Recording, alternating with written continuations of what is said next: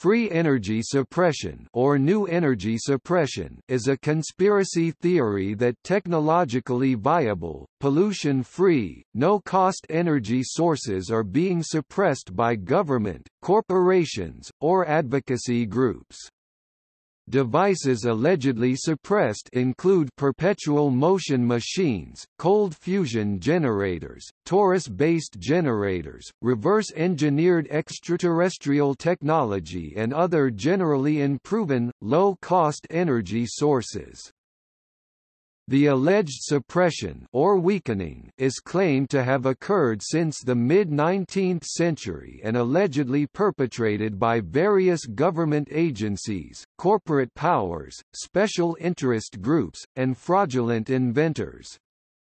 The special interest groups are usually claimed to be associated with the fossil fuel or nuclear industry, whose business model would be threatened. Claims of suppression include the claim that the scientific community has controlled and suppressed research into alternative avenues of energy generation via the institutions of peer review and academic pressure.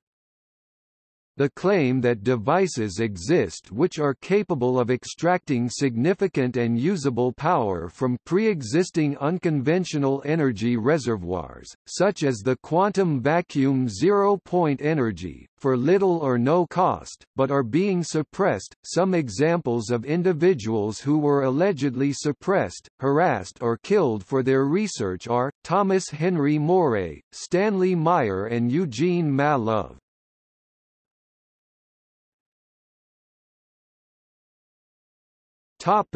See also: